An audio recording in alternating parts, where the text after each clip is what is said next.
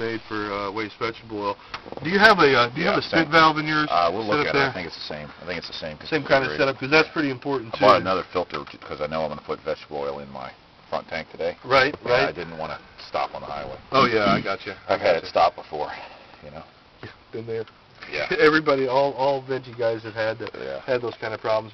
But this, because it was already a 2-tank setup, all we had to do was heat the stock tank, change out the fuel lines, and that's it. That's all we had to do to this vehicle to get it running on veggie. It already had a valve. And the pump strong enough to pump it? Oh, absolutely. This is a mechanical pump. This is an electrical pump. So we didn't put an assist on. Right over here on the side, right? Yeah, right here. Mechanical vacuum, and your mechanical pump is right there. Runs off the cam. I've seen it. I've rebuilt one. Yeah. So it's plenty strong. But and the difference is though, I'm heating my oil. Yeah. So it is very hot and very viscous before it ever hits the rail. So that's why you don't need an extra pump on these. Okay. These already have a switch. They already had a valve. They already had 2 tanks. It had everything you needed. So. Silly question. What's the minimum temperature you want to put the oil into the engine? The oil should be 140 degrees before it hits the fuel rail. At a minimum. Absolutely. Now let me tell you, there's 25 schools of thought on that. You're going to hear from, you can do it when it's just as long as you can pour it, it can put it on the rail. No.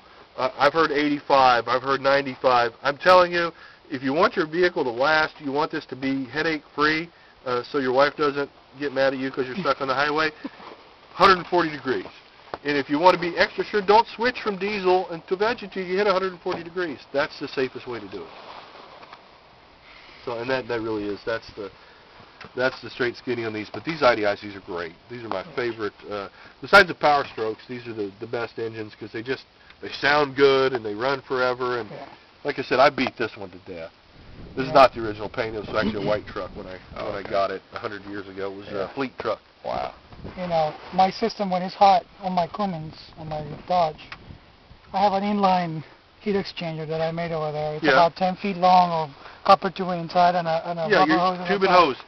It heats it up to 175, but then it also cools it off from there on until it gets to the engine. Right. End result, I end up plugging my filter. So. Yeah, and that's the thing is, you heat the oil, the more heat exchangers you have, your final heat exchanger is your engine compartment. Yeah. The fact that it's warm under your engine compartment is your final heat exchanger.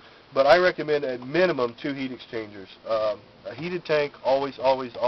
A heated filter, always. And then if you need, if you're in extreme cold weather, and we have a little snow today, but North Carolina is known for extreme cold weather, a 3rd plate heat exchanger is also an option.